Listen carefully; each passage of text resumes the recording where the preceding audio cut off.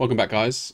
Week 13. Lionel is, well, you'll see, he's not as bad as he was, COVID related. And we are going to cover Warhammer releases, 40k releases, I think some other releases. Well, definitely some other releases, but I forgot the names. So let us enjoy the intro and get back to the intros. Mini Matters, a miniature and painting podcast. Here we are, Lionel. Welcome. I'm not bad, yeah. Yeah, I've been better. So I've come back after a couple of weeks off. We were meant to record last week, but I've managed to pick up COVID for the second time. First time was in March last year, and then I felt quite bad on Wednesday a week ago. Took the lateral flow test, found out I was positive. And soon, pretty after, everybody in the house went down with it, including my mum, who visited for the first time in a year and a half, and we managed to give her COVID. And the only person who is completely immune, has passed every test every day, is my wife, Neat, who is a pharmacist. So I'm starting to think she's keeping the good stuff for herself. And she's left us all to our own devices, because I don't understand how she's been around all of this. And not picked it. I mean, I'm happy that she hasn't, but it makes no sense whatsoever. So obviously, I've got three daughters. Yeah, I've got three daughters. The two eldest tested positive. They had a very mild cough. So what's made this quite a difficult one is obviously when I caught it the first time, it was just myself that managed to catch it for some reason from the gym. I'd gone to a spin class, got onto a very sweaty bike, and that's where I think I got it from. This time, my middle daughter was sent home because there was a positive case in her class. And obviously she was a carrier and she spread it throughout the house like wildfire. However, my two eldest daughters, thankfully, although they had it, only displayed really slight symptoms of cough. So I've had them at home for 11 days, but their energy levels have been just the same. So that's been horrendous, because obviously I've been on death's door. And they've still had no dip in energy. And then the 2-year-old, my youngest, has reacted badly to it and has become very, very clingy. So it's a worse scenario when you're meant to be trying to get bed rest and you've got two who are full of energy and bored because they're at home for 11 days, and then a youngest who's really clingy. And my mum was here and she was ill, and my wife took 3 days off to look after us for a bit, and then after that she thought, "No, forget this. I'm bored, isn't it? Bored of just looking after ill people, probably." Yeah. So it's not been good. I'm pretty much close to being well enough now to carry on with normal life, in the sense that I'm past day 11 now in terms of isolation. I'm still probably about 20% below what my energy level should be, and I'm still getting fever every so often, getting cold sweats and whatnot, but I'm at the point now where I just want to get on and do stuff, because I think I'm one of those people, I think if you sit in bed for too long, I generally don't sit in bed when I'm ill. My first port of call is to go to the gym and sweat it out, but obviously you can't with COVID. You've got to isolate. But you're sweating now, I can see. Yeah, no, you can see it now, can't you? It's coming through. It's just popped up. Yeah. Oh wait, cleaned. Yeah, so there was a prime example of it. I'm sitting in my study. It's what's the time now? It's 20 to midnight here in the UK. I've got both windows open, so there's cold air coming through, as well as moths and all the creatures of the night, and still I've managed to get a sweat on somehow. So that's the level of what this is. Like I said, the first time I had it, it was bad. It took me off my feet for about 3 days, but this is before we knew how bad it was. This time it's been worse. It's taken me off my feet for about 4 days, which is weird, because like I was saying to Jamie off camera, bad. Huh? 4 days, like, I swear you hear stories. It's like I suppose it's the road to 100% rather than just not being able to move, isn't it? Because in bed for 4 days is what you're saying then, essentially, or like. Yeah, well, I wasn't in bed because I don't like to stay in bed, but I was weak. I couldn't carry my own body weight for about 3-4 days. And like I said, I generally, because I keep active, I keep fit, I work out 5 times a week. I generally don't get ill. So something that can take me off my feet for 4 days is a big virus as far as I'm concerned. Yeah, except that your wife doesn't have it, which does make me wonder, Lionel. Well, I reckon I think there's a fourth vaccine out there that obviously they're all sharing. It makes no Super sense vaccine. because she's been up amongst the kids, everything. I mean, don't get me wrong, I'm really happy for her.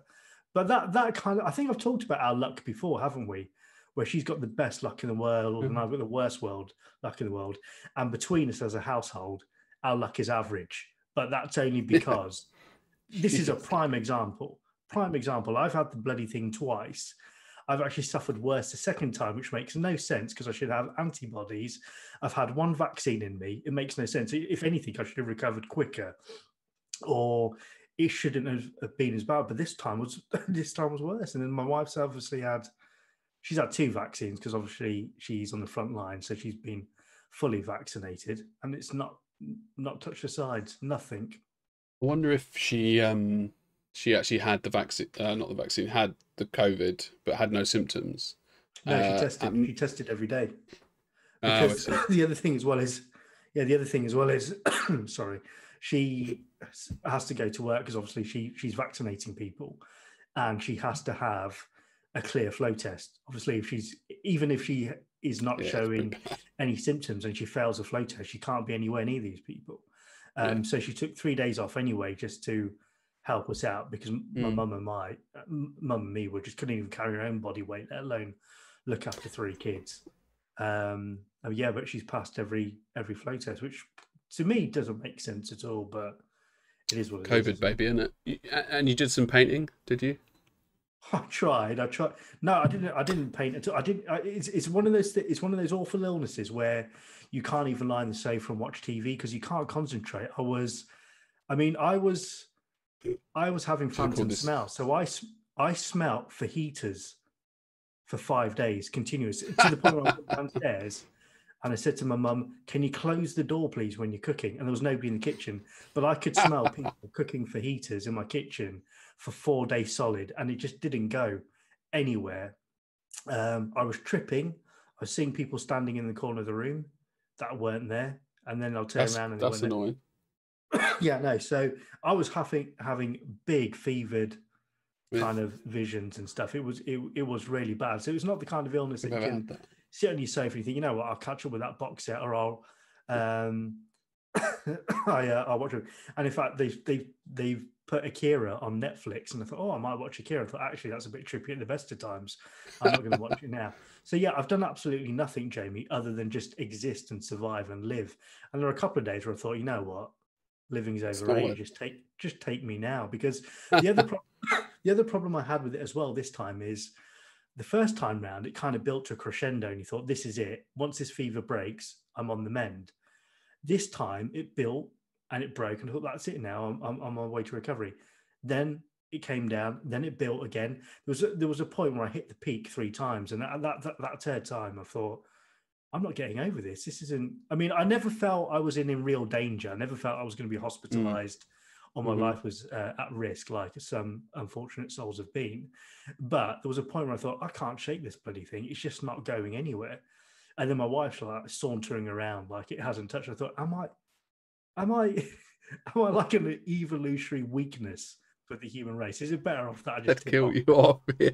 It was You've a got real, nothing. it Well, was a real blow to my problem. pride, Jamie. Well, I mean, it is a big deal, COVID, I guess.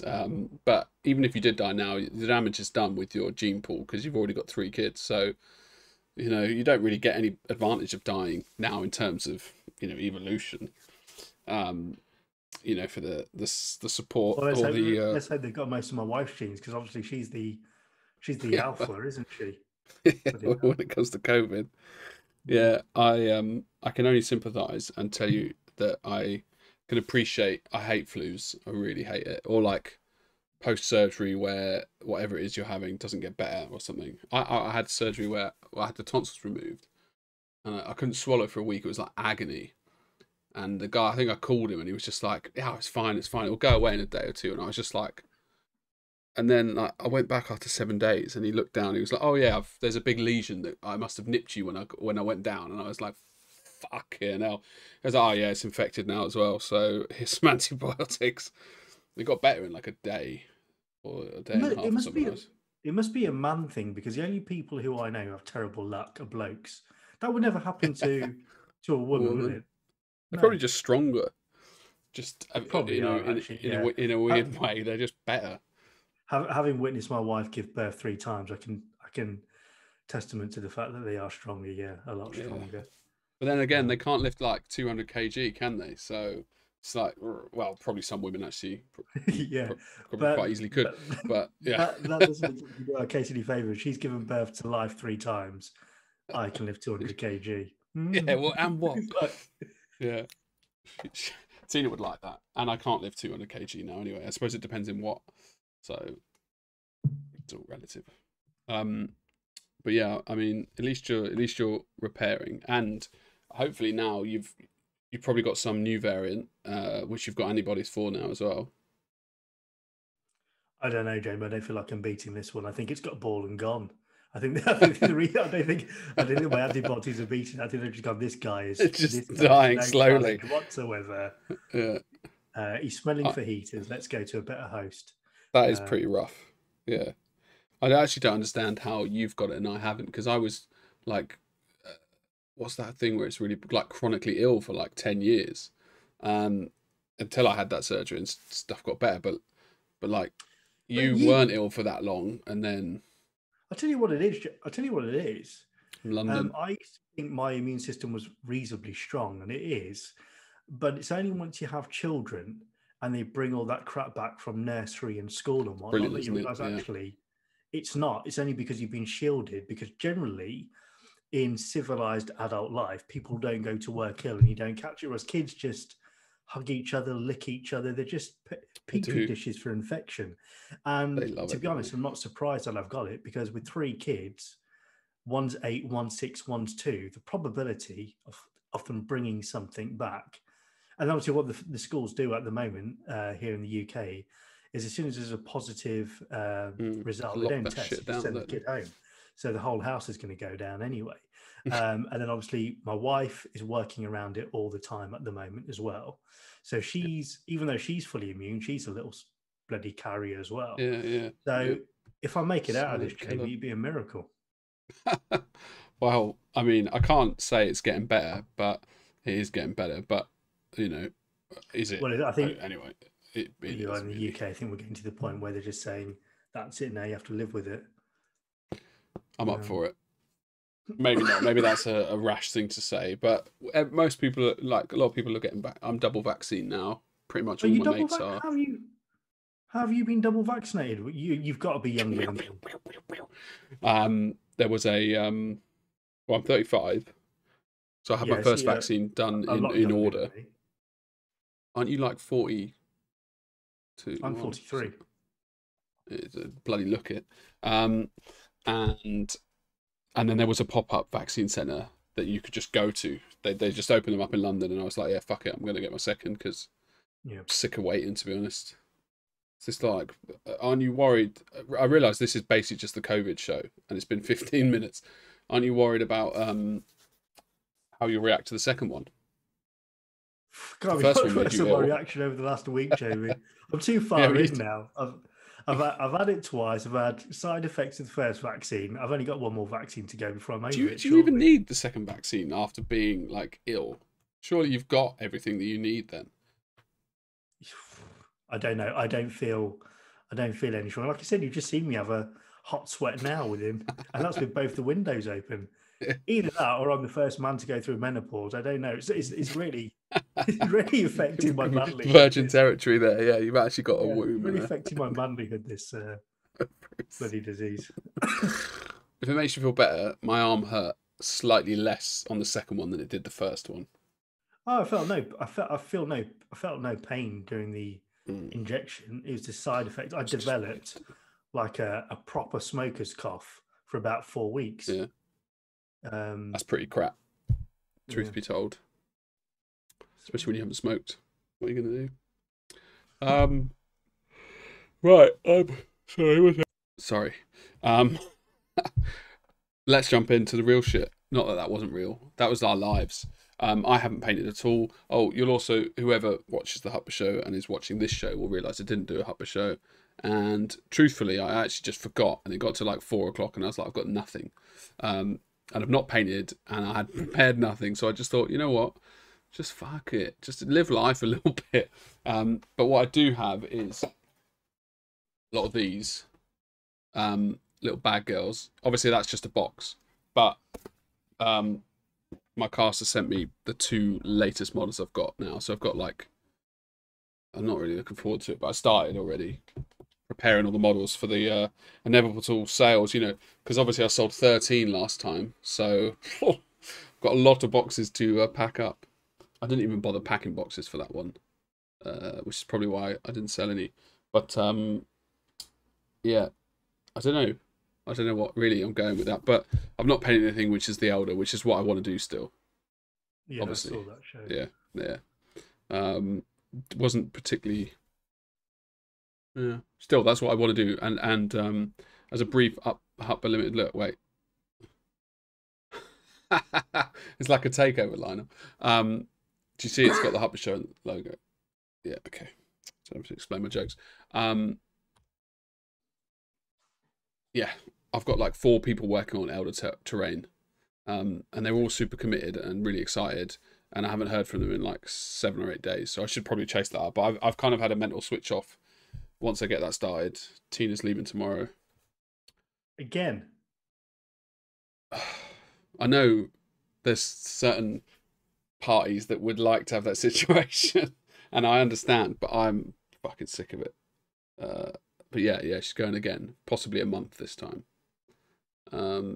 Wow.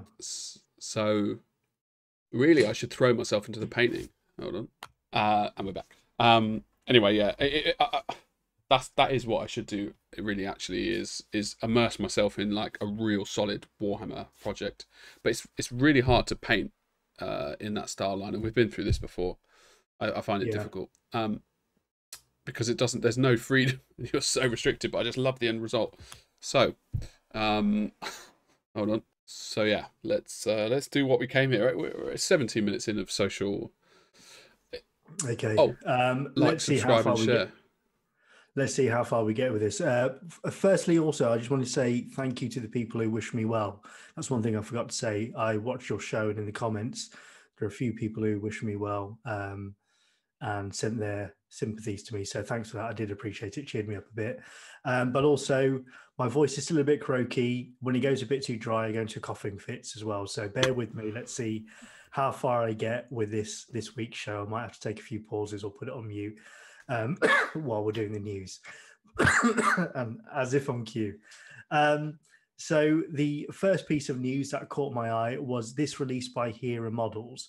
Now, a lot of people will know Hera Models do a lot of busts. They have a very extensive academic line, which is very popular with painters. Now, their first bust, the Orc one, the original one, was a very popular bust. I don't know if you recall seeing it, Jamie, but it's one of those busts where when a lot of people jump over from doing wargaming and they want to have a bust for the first time, it's the first one they generally pick up. And there's been some fantastic versions of it. It's the goblin with the diamond. No, I think that's beyond. Okay, that's beyond miniatures. Yeah, you'll know it when you see it. But you know, artists at every level have had an attempt at it. There's been some really good pro versions. There've been some really good amateur versions. I've done one version. I'm halfway through a second version. It's a really nice little bust, very iconic, and it's quite infamous within the painting community. What they've done now is they've come back with a second Orc bust, which is the one that's pictured on the screen now, which you've imaginatively called the Academic Orc Bust 2.0, Jamie. And that is what you see on the screen now. It's a slightly different styling. I really do like it. I didn't think they could improve on the Orc bust they had done before, but this is a very different character. And they've done it in such a way that even if you have had a few goes on the original Orc bust, you've seen it now, yeah. If you've had a go on the original Orc bust, I think this is sufficiently different to give you to pick up and have a go.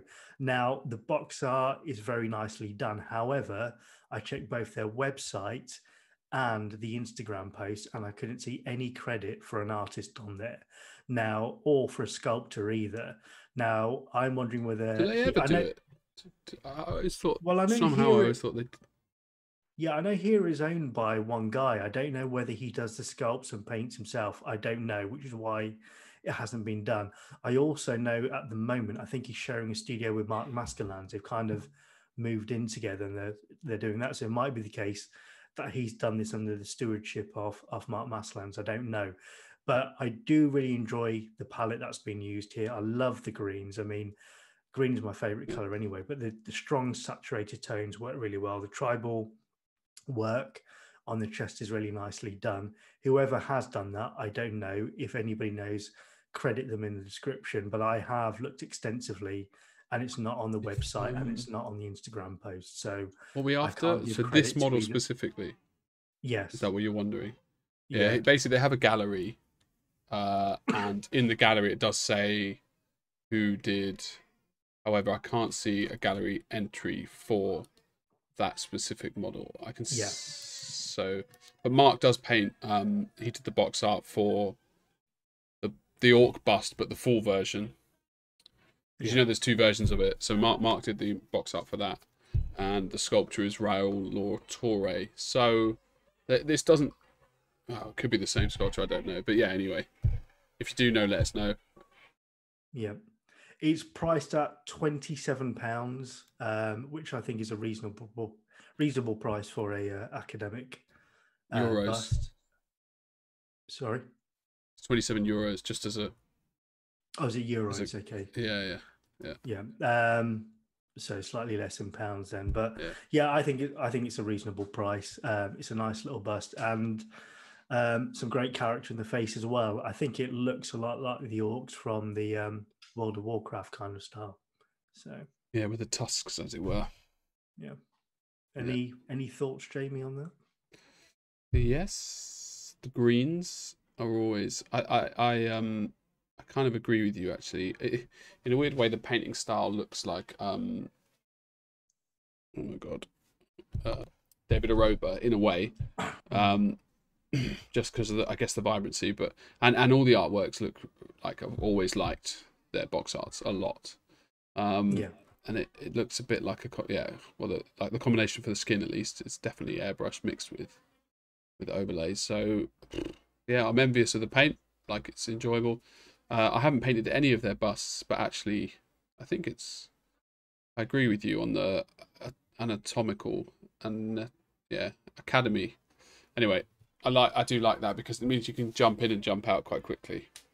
It's not a huge commitment, but you still get They're quite small as well, even for academic busts. So you can get coverage on there fairly quickly.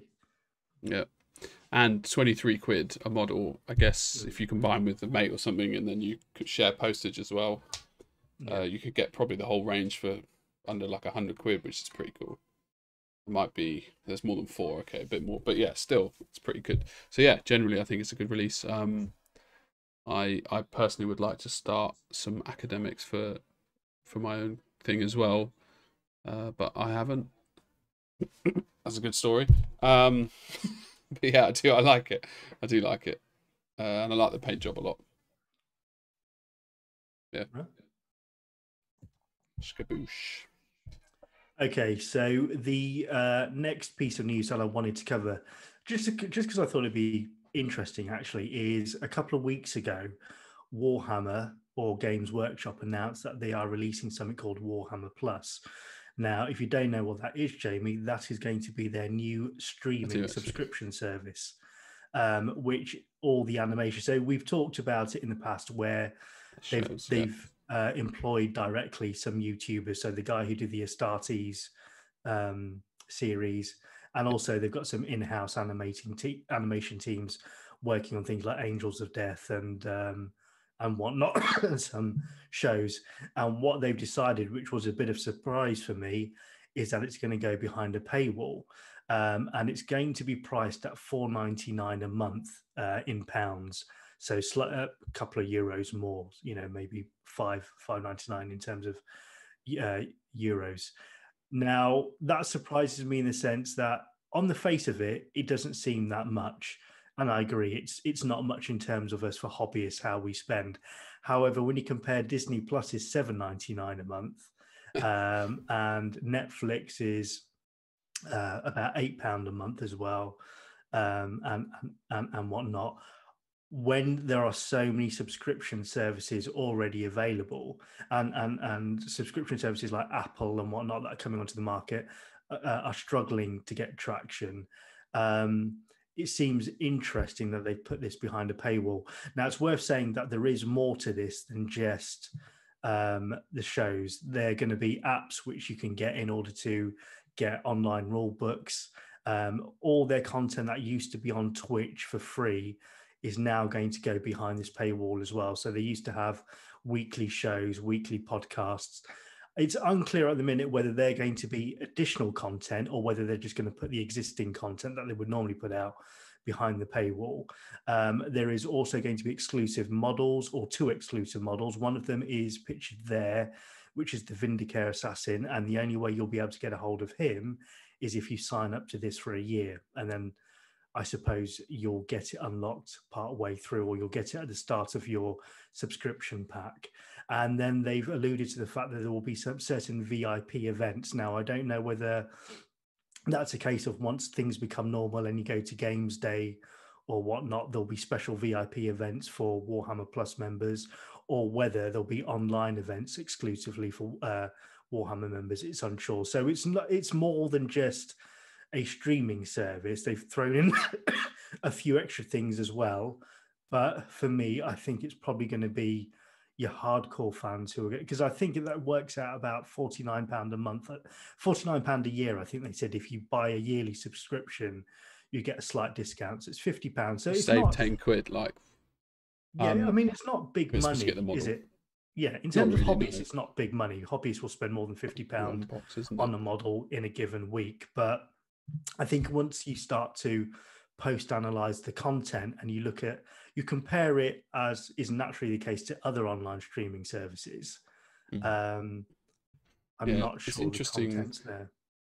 They didn't go down the road of just flogging it to any of the streaming services for relatively cheap. But I feel like they didn't want to maybe tarnish their brand by doing that. And they probably wouldn't have bought a lot of them because they're quite niche. There is that, but I heard people say that a lot, and I've seen other reasons why not, and I agree with the reasons why not.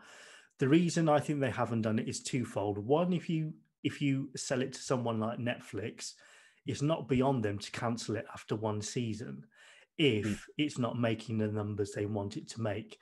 And although Warhammer is fairly big in terms of the gaming world, I still think it's relatively unknown in terms of the mainstream world. So I don't think your average Joe's going to sit down and watch a Warhammer cartoon.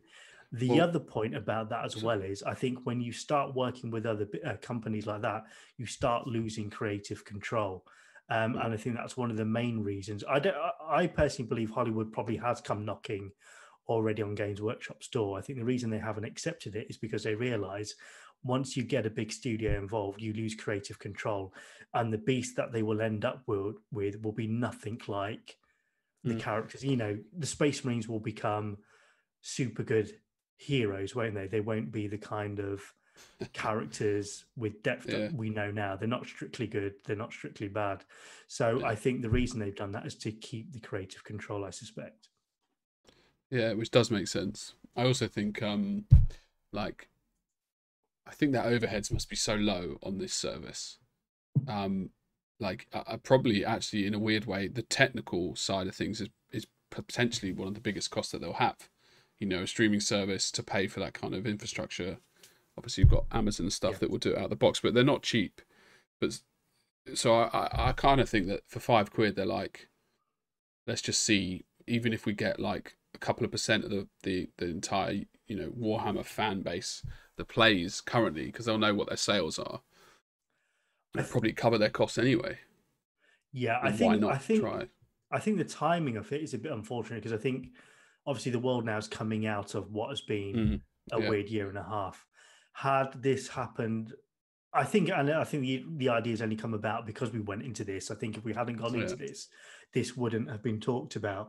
But had they managed to launch this a bit sooner, when we were probably on lockdown number 2 or lockdown number 3, I think the take-up might have been a bit better. I don't know. I mean, Warhammer fans are fiercely loyal, aren't they? And there will be a lot of people who will be looking at that model. And there's another exclusive Orc model as well, thinking actually £50 for 2 models. I'll I have think you only that pick anyway. one actually, but yeah, Oh still. yeah. Yeah, so the model's like 32 quid or something if you were to buy it by itself anyway. Yeah. And so like 20 quid, like that's basically nothing. And also, you said it's not in the mainstream, but then I saw an advert on YouTube for Android, and the Games Workshop game that wasn't developed by Games Workshop, just the IP, obviously sold to a games company. It had like 1.8 million downloads just for a mobile game, which to me is like means that Not people big though, who is it? weren't in Warhammer, say again? It's not big though in terms of streams. I think if they had done a million Yeah, streams on Netflix, it's still not enough for them to even yeah. hit the top 10. Yeah, unless yeah, right. But I mean, I think it makes sense to do it in house because then at least you can just test the waters and see if anybody wants. The other thing is Warhammer Plus sounds a lot like Google Plus, and that was dog shit. I will be interested. I don't even care for the For, models, but I'm not their target market. for me, it's a bit on the nose in terms of Disney Plus. I just don't know why they had to Yeah, put the of plus on course, the yeah. end. Yeah, so Like, I have to say, people have complained about Disney Plus, saying that in terms of at the there's minute, nothing it's on it. largely just a library of content that some people already own, other than the exclusive Yeah. TV shows, of which we've only had about 3 or 4. People are saying Mm. it's not worth the money, and that's Disney with its entire back catalogue for $7.99. So. Yeah. Um, Different but kettle of like you fish, I said, it's think. targeting it's Yeah. targeting a very different market. Some people are thinking, I've never had this kind of content. Mm. Yeah. They've got their second comic book series coming out, which is launched under the Marvel label as well. So they are making moves. What the end game is, so to speak, I don't know whether they'll retain I it think it's in just house. long-term exposure, probably. Oh, you mean for the show, right? Got you. Yeah. Yeah, Fuck knows. But they've got enough money. If they just sold all their shares, they could power themselves for a long time.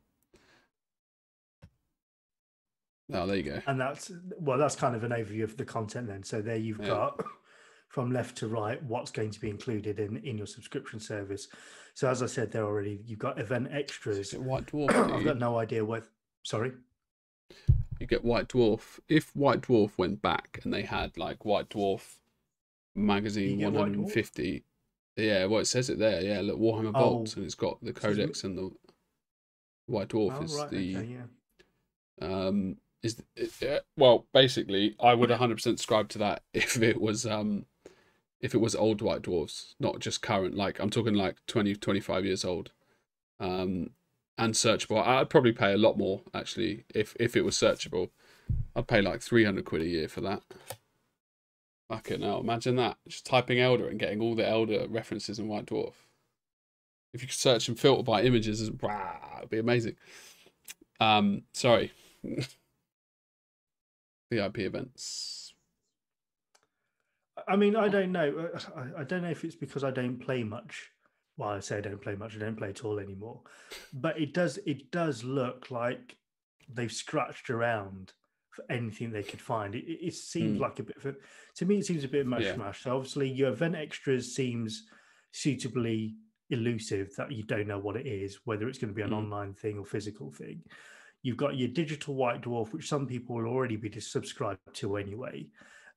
Digital codexes. I know when I used to play back in the day, I used to love thumbing through a physical codex as opposed to trying to scroll yes. through Yeah. a digital one to play.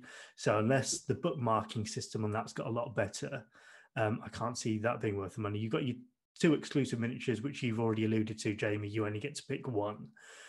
You've got your animations, of which I think 5 or 6 have been announced. You've got your apps, which some people will already be subscribed to anyway, but now that'll be Mm, folded into the service. And then you've got exclusive shows on Warhammer TV, which is effectively a podcast show podcasts. anyway, Yeah. which I've never watched even when it was free on Twitch. Yeah. So so for me, yeah, $4.99 isn't that much, but when you look at it, there's not much there, is there really? No, it just I need to hear about that Warhammer White Dwarf Vault and the Codex Vault. I'd be surprised if they show their back catalogue. Probably don't even have them No, anymore. I think what it will be is ever since Yeah, they went digital, the yeah, white you get dwarfs all from them those. will still be Yeah, available. Yeah. Yeah, which is I don't boring. think I'm they're not going to go interested. back into the archives. Yeah, yeah. If that was an Elder model, I probably would get it if it was good. But yeah, I'll be interested to see if anybody else. Most of our viewers don't really do Warhammer anyway, right? Well, 17%, wasn't it? And that's just a Not close bad. up of the other exclusive model you can get as well. Why'd you So get you'll such a get big base with that one, but no base with that one? Harsh, isn't it? no base for which one? Massive base. Well, it hasn't actually. The irony, if you see the whole model in real life, can you see down the bottom? You can see like a little ladder. Mm-hmm. It goes all the way down to a 32 mil base, so it looks very weird. It's That's very quite top funny. heavy. Yeah, That so is it's a quite ladder funny. that goes all the way down to 32 mil base. So it's legal Perfectly in the game in balanced. that sense for Yeah. movement and measurement. And then Oh it's yeah, a I can really see it in the top thumbnail. heavy.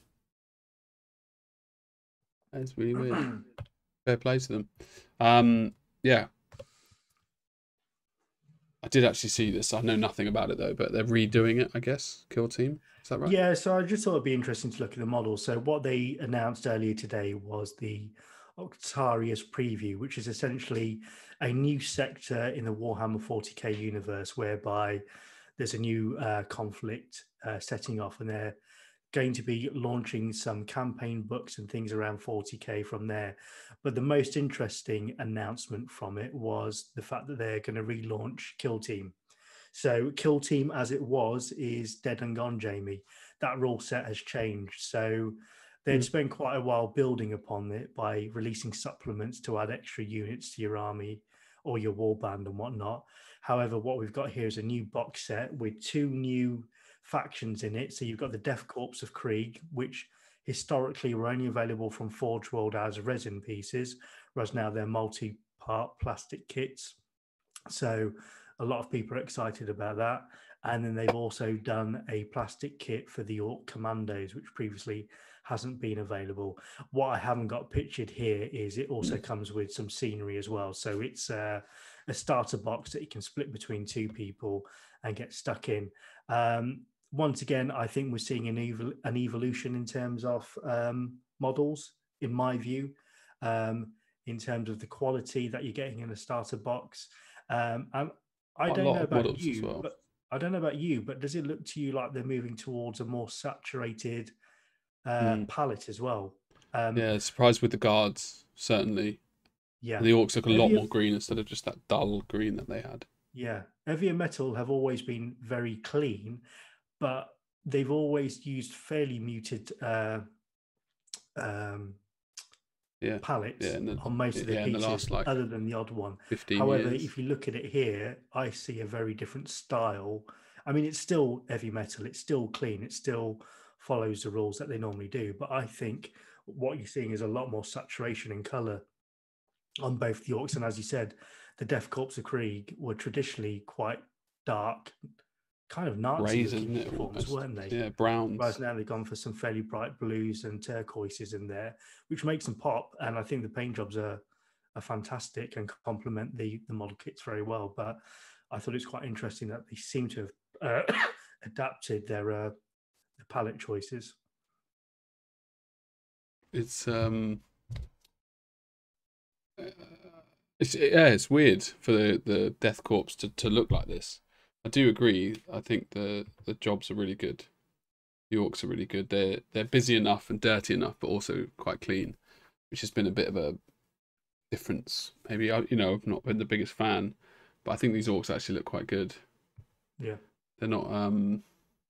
They look stupid and crazy enough, which is probably what I felt like was missing for a while. Like, they had no personality. Is probably whereas now I think they do. Like, this guy's wearing a stupid little beanie, for Christ. Like, adds character for sure. Yeah, I agree. I mean, obviously, because they move in such big numbers, you used to get that case where they all started to look the same after a while. But I think they managed to capture a lot of individual character in each one of these, as opposed to just a green tide, so to speak. Which is cool. That is cool. Like, who could be bothered to paint an orc army? I don't know. I thought about it because I love orcs. And then I kind of looked at a photo and I was like, whoa, you're crazy. But I think these models are actually fairly decent. I don't know why I'm saying that. Um, as in, I'm surprised. But yeah, I don't hate them. It's possible it is the paint jobs. It does have a big impact on everything. But I just think that generally they're actually quite cool. Yeah, that's why I wanted to feature them. I know traditionally we haven't featured Games Workshop every week, but more and more, I think their releases are becoming very interesting in terms of the sculpting direction they're taking, in terms of the character, in terms of the detail. I'm finding myself more and more attracted to models, thinking actually I wouldn't mind picking that up to paint, whereas there had been a long stretch where there was no interest in painting any of them, primarily because I wasn't gaming, but even as a piece to just pick up to have a go at, there wasn't much there. But I generally do think something interesting is happening in the studio at the minute, because there's been a few AOS releases that have come out in the last couple of months. Big creatures, big demons. There's been a few Sisters of Battle characters that have come out that I'm thinking actually increasingly there's a lot of sculpts coming out. I think I wouldn't mind picking that up just to have a go at. So yeah, as long as they catch my eye, I'll feature them. Yeah, and it's interesting they're redoing the kill team rules. That's not even that old, but maybe it's older than I realise. But we were talking about doing it back in the day. Yeah, I think it's going back a good 5 or 6 years now, actually, I think. So, which is about the right time for them to do a retread. I think historically, obviously, we've just seen them redo rules for the main systems, whereas now they seem to be supporting the smaller games. We've seen it with Blood Bowl. That's had a second rule set and a new box set come out. So it looks like the most popular skirmish games are here to stay, and that they will update the rules. Yeah, so the next thing that's on the screen, they also did an announcement of some other Orc releases that were coming out. And I thought this was interesting as well. This is apparently meant to be roughly the same size as a Baneblade. So it's a fairly big model. I did see it and I went, get out when I saw it. Yeah. So it's a fairly big model release called the Kill Rig. I think as with most of the kits, it's a dual kit, which makes another big creature as well in a different style. But now you're seeing the Orcs, who haven't had much love for a few years, getting a lot of new sculpts and new additions to bring them up to speed. That is a terrain piece, which I think looks god awful, to be honest.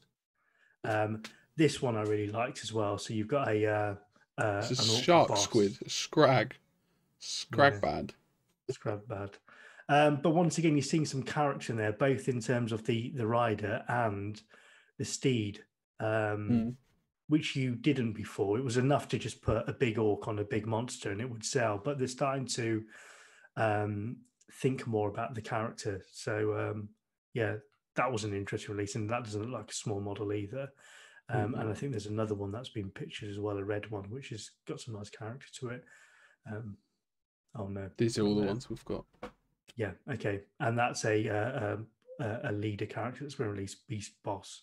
Once again, it's got some nice character on it. The Orcs are starting to have different styles now, so they don't look like the Orcs that they used to. Yeah, definitely. I mean, it's as excited as I can get about an Orc, put it that way.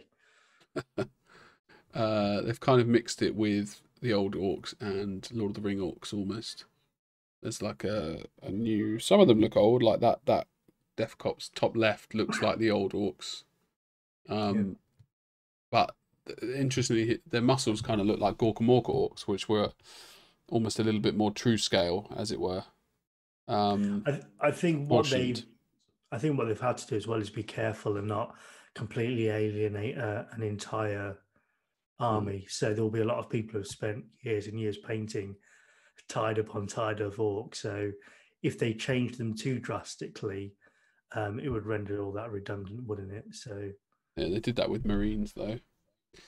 I know lore-wise they were, so it wouldn't surprise me. But it's just good to see another army get a load of new models that, and one of the original armies as well. You know, it was Orcs, Space Marines, and Elder, and now finally they've actually. If I was an Orc player, I'd be quite happy with what they teased. Yeah. Actually, there's a lot of nice stuff coming out for them.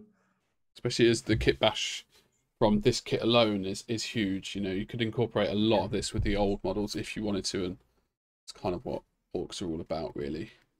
And I do think it's quite cool that they've added some new beasts, which is just in general is fun.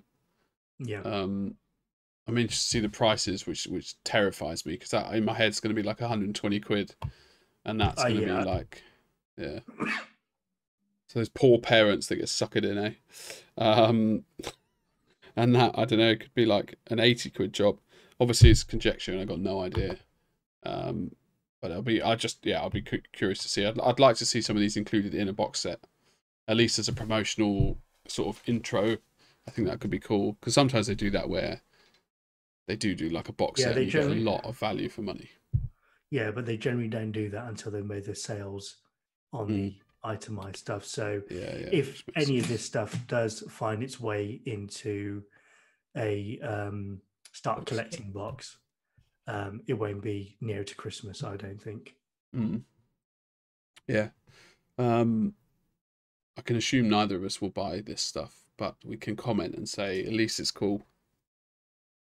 Yeah, like I said, I think the sculpting direction they're going is really nice. I think they are really nice models, but like I said, primarily I don't play anymore. The only thing I play from Games Workshop is Blood Bowl. So as a result, 90% of their releases, it has to be a really nice model for me to want to pick it up and paint. And then once I've got it, once it's painted, what do I do with it? So that's the problem. But I can say that, their models are getting better. Yeah, which is good for everyone. Nothing bad can come from that. Upping the old competition. Yeah. Well, you made it through at least. I wanted to look at the Beyond Miniatures. Of course. Kickstarter. So here is the Kickstarter. I will just add that is happened already for me. So that basically shows that I have backed it already. Right. With a cheeky £43. Hard-earned cash right there. So you can take it away. Yeah, so I just wanted to come back and touch upon this. In our last show, we showed the teaser that Beyond Miniatures released about this Kickstarter, and you alluded to the fact they had already seen a few of the models already, and it is now live. So Dragoth's Children is based on the artwork of Victor Titan, and they've basically borrowed a lot of his concept design. Well, not borrowed, they've taken a lot of concept designs and art in order to release a range of busts and full-scale models. And as you can see, it's a very alternative fantasy style. It's one that I haven't seen. That's why I said the high fantasy. Yeah. It's one that I haven't seen before. And if you know Victor's work, he tends to do a lot of work in terms of Magic the Gathering and that kind of stuff. He does the artwork for those cards. So that gives you an idea of the level of, or the kind of art style he does. So I thought it'd be interesting, Jamie, just to have, rather than me talk to the screen and try to remember sculptors' names and painters who are involved, I thought it'd be interesting just to have a scroll down and see what's available. And then obviously you've got some insight, I believe, because you've seen some of these possibly. So maybe you can... Sweet insider knowledge. For some comment. Yeah, well, when I went round to his gaff, I can't remember when it was, 2 months ago, maybe 3 months ago, he had I think 2 or 3 of these versions painted, and he's really so there, so he's already released them now, and they're I don't know if they're bigger than they look, in fact. Okay, yeah, I couldn't find the photos in a reasonable quality because it's quite zoomed out.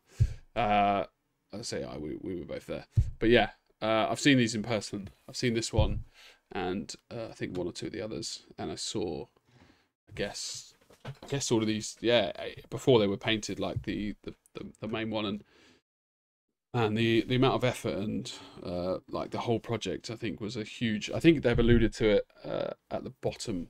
Like how long it's taken them, like 2 years of labour, and it's really a labour of love. If you just hear him, there you go. If you just hear him talking about it as well, and like all the different artists and the sculptors, and I guess their kind of overall vision for the whole project. So I'm super glad that it was funded.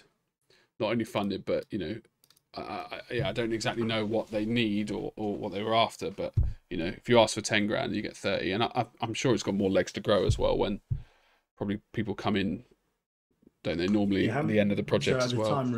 At the time of recording, there's only 10 days left, so it hasn't been a particularly long Kickstarter, has it? Really? I think they did 15 days.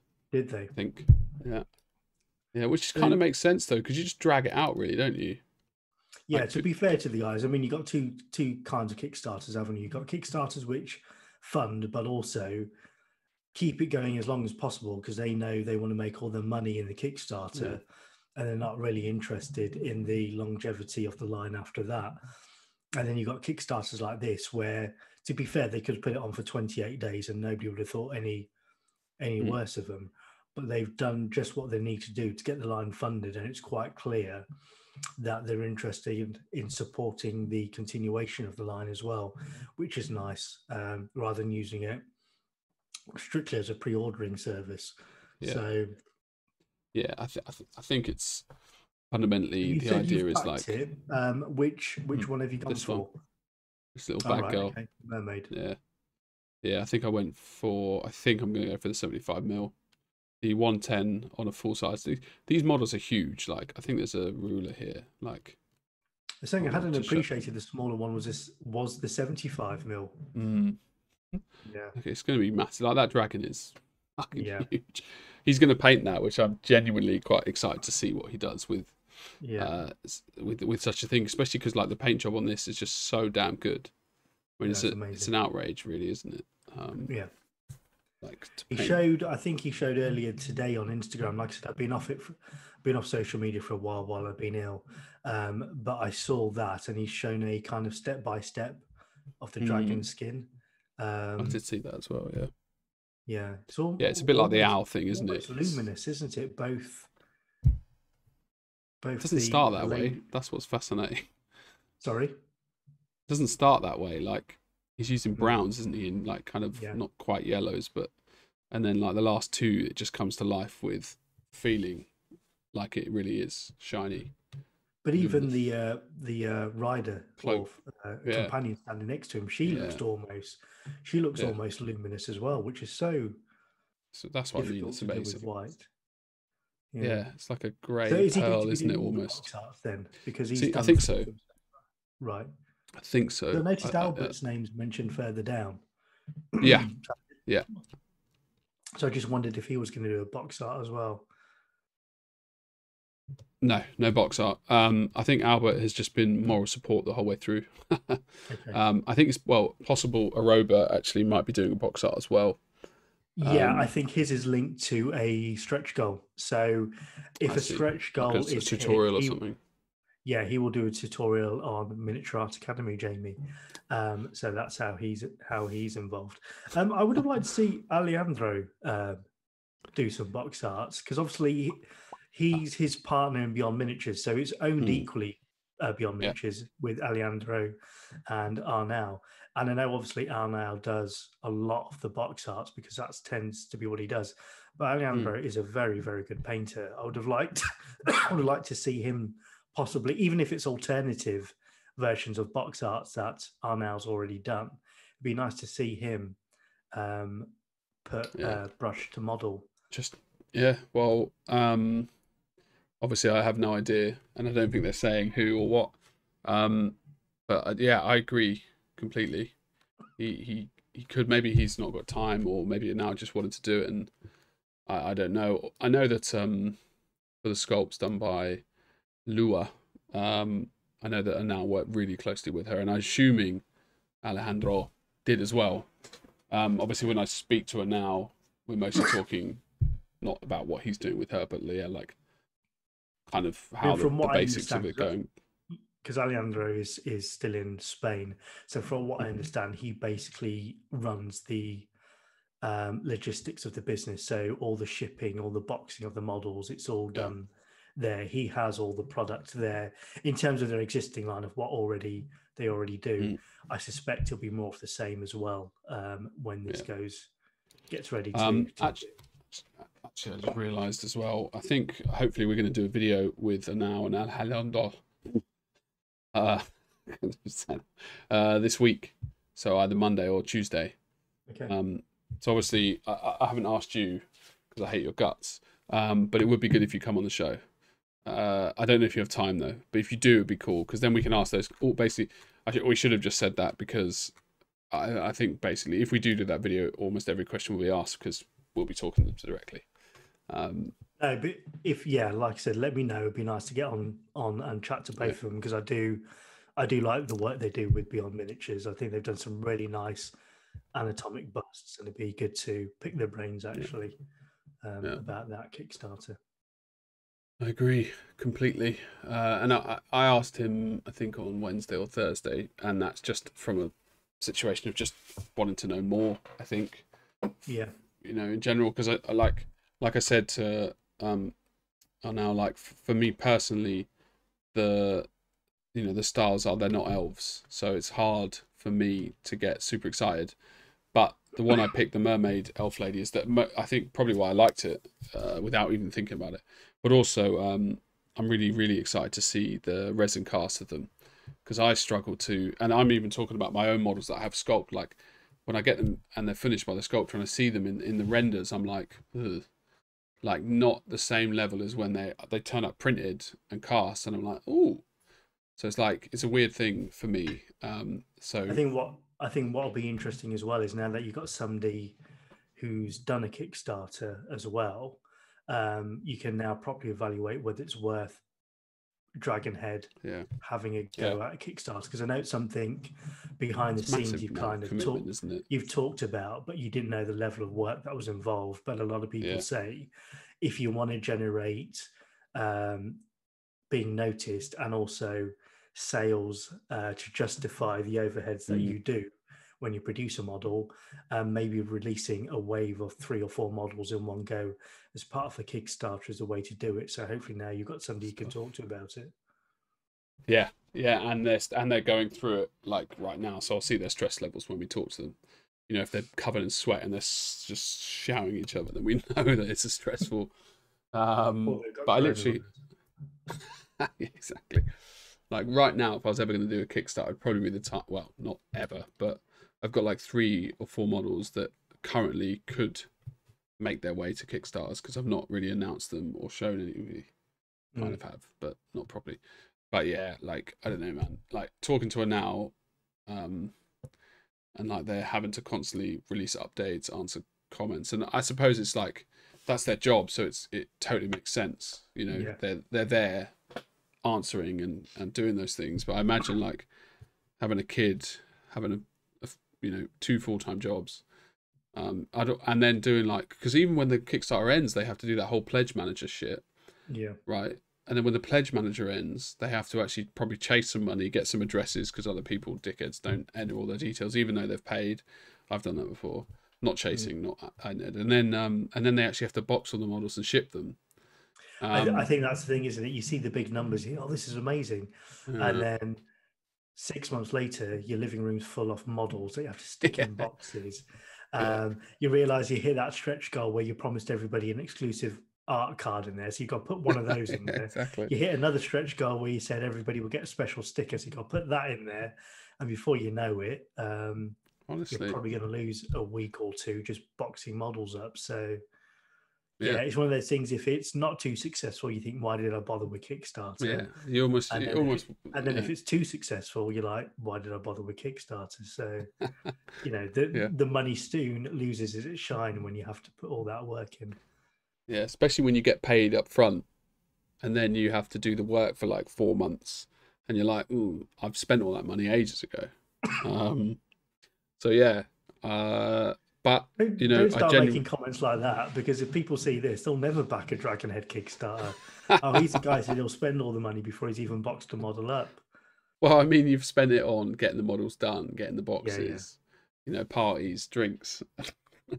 Well, it's one. I suppose it's the way you run your Kickstarter, isn't it? Is it one that's there purely to fund the making of the line, or are you going to try and make a bit of profit while you're at it as well? I think a lot of people now I think is what it's worth saying. I think a lot of people realise that once models go out, you don't know who's backed you. Mm. It could be winging its ways to a Yeah, recast.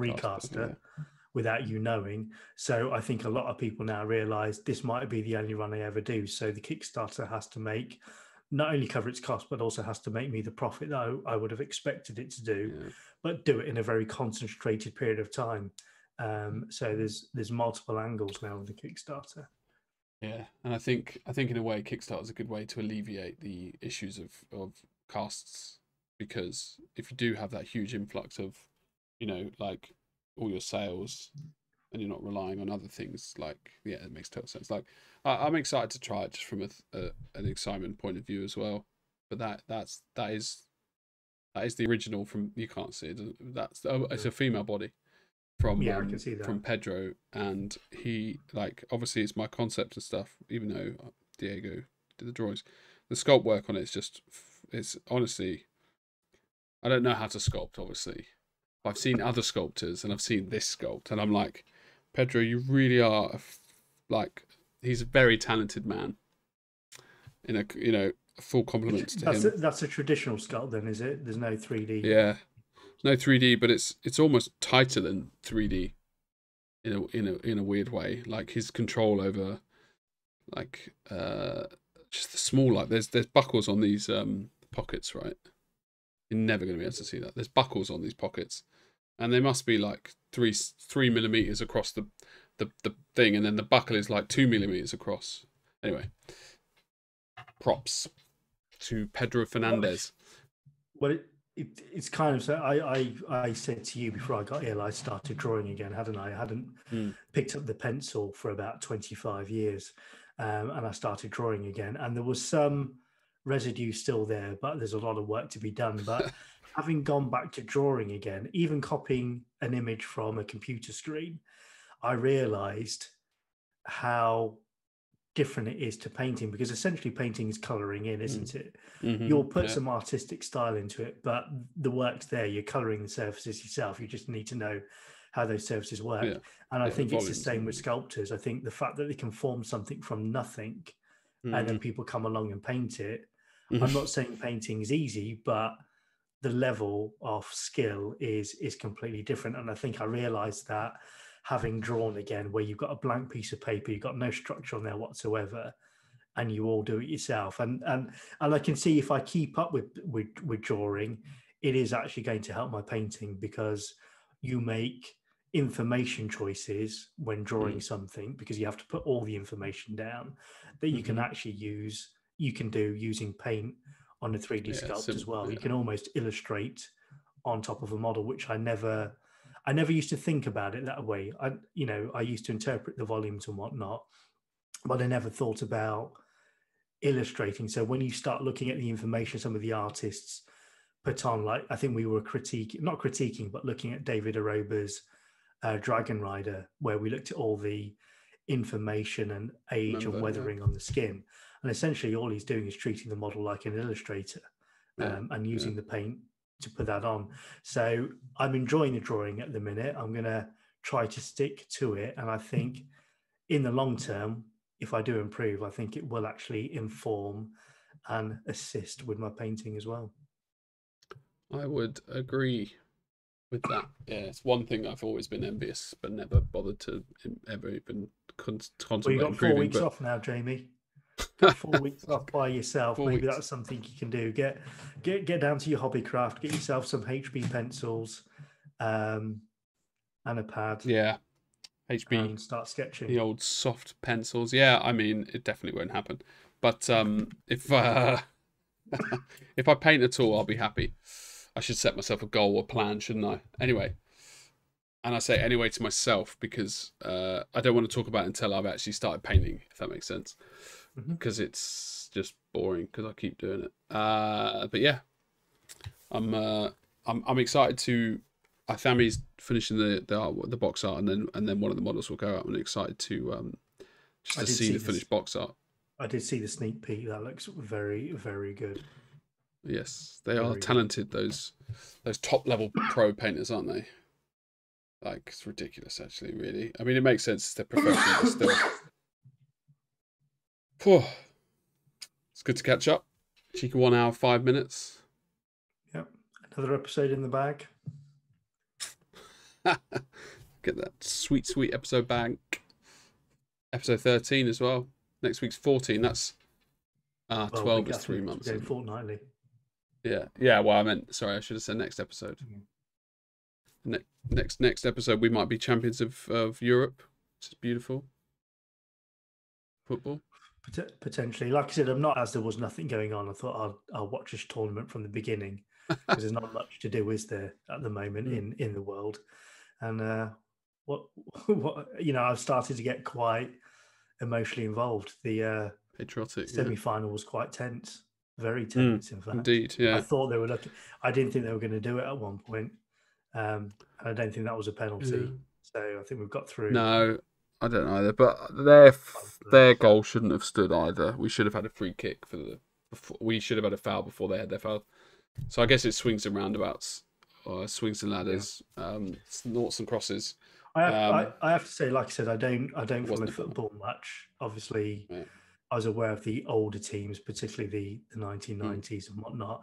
But from what I've seen of these guys, what I do like is I really like their attitudes. Yeah, I agree with that. Yeah, I really do. They seem to be quite grounded young men, sensible young men, taking up some nice moral fights that they decided they want to. Yeah. And I think they're showing some real leadership in a time when we don't have much, I don't believe, in the way of leadership or real role models for kids to look up to. So regardless of what the outcome is on Sunday, I think you could go far wrong than to hold them up as some role models. I think they're really united the country. I do like them. And obviously the manager has got a really good head on his shoulders as well. I always respond well and respect people who've got a good head on their shoulders, and not just physically. I think that that's probably what Gareth's done very well. Is he's taken out potential damaging egos who are good players. I still think he is picking the best team, but somehow he's locked it all down, so we don't have any massive beefs internally, which is helping us for sure. But he seems like a nice guy. I mean, you can never know because you only see what you see on the camera. But he seems like a nice guy himself. And a grounded guy as well. Whereas I know when I used to watch football when I was younger, the World Cup, it was more about what they did off field than what they did on field. They were all characters, weren't they? In terms of Gaza, Beckham, they were all. They were kind of the breaking wave of celebrity in football, and I never thought that. So, whereas these guys, I knew nothing about. I've really had to sit down and learn their names, find out about them, because they've got no presence in the sense that they've got no, their reputation doesn't precede them, which is nice. Yeah. It's nice. They're there to do a job. They do the job and they get off the field and that's it. And even when you listen to them post match, I mean, I'm probably going to get some grief here, but when you listen to some footballers post match, there's not much to say, is there? So when they're talking, you're like, what am I listening to? But these guys actually, when they come off field, they're actually worth listening to. When they say something, they've got a good grounding to them, and they field the questions fairly well. Isn't it? Yeah, they field the questions fairly well. Whereas some, not so much. You can tell they're primarily paid to kick a ball. If you know what I mean. I do. So, I do indeed. Yeah. But yeah, they seem like a nice bunch of guys, and nice things should happen to nice people. That's where I stand. Yeah. It's karma, in a weird way. I hope that I don't hope that badly. When I was like 20, I was really into England and football, and I wanted us to win like more than anything. I think now I've just become more jaded, or other things are probably more important. But I think jaded from all the losses. You tire of it. It's a bit like painting. I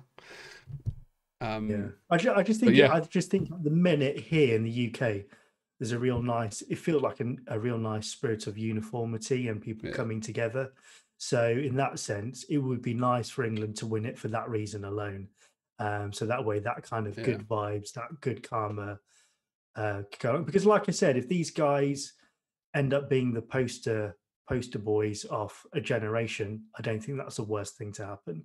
You know, I think they've got some, you know, what Rushford did in terms of free school meals and whatnot. I think, you know, their heart's in the right place. So in that sense, I actually want them to win, so that way they remain in the minds of the people for a bit longer. Because, like I said, I think we've had a real vacuum in terms of good moral individuals who take on a leadership role. So from that perspective alone, I would like them to do well and be rewarded in that sense for the way they carry themselves. Not obviously it should be the best team, but well, Italy very, very, very easily could win. Yeah, very good. Yeah. But I agree. I think it's nicer to see nice people winning rather than just dicks winning. Which is always boring. So wrap it up, shall we? Yeah, so that's it. Like I said, I'm still feeling a bit under the weather, so I will try to put links in the description down below. But like I said, it's 1 o'clock in the morning now on the Saturday as we record this, and with the final being at 6 o'clock tomorrow as well, I'm going to try and put this live at 10 in the morning or 9 in the morning on Sunday instead. Because when we did change the time slot, it seemed to perform better than leaving it till later in the day. Because I think a lot of people do a bit of painting at some point during the day on the Sunday, so we can catch most people at that point. Which basically means we don't have a very big turnaround in terms of this show going live. So I will try to put the links there, but if they're not, forgive me, and you'll find them on our social media. Most important thing is you can find them, isn't it? Yeah, I think we've given enough information as well that while you're watching, you can type it in the Google search engine, and you'll find what we're talking about. But I'll try and put some links in at some point. I agree. Thank you, Lionel. Thank you, Jamie. Thank you. Thank you, our listeners. Yeah, cool. See you in 2 weeks. Yeah, catch you in 2 weeks, guys. See you later. Yes. Bye.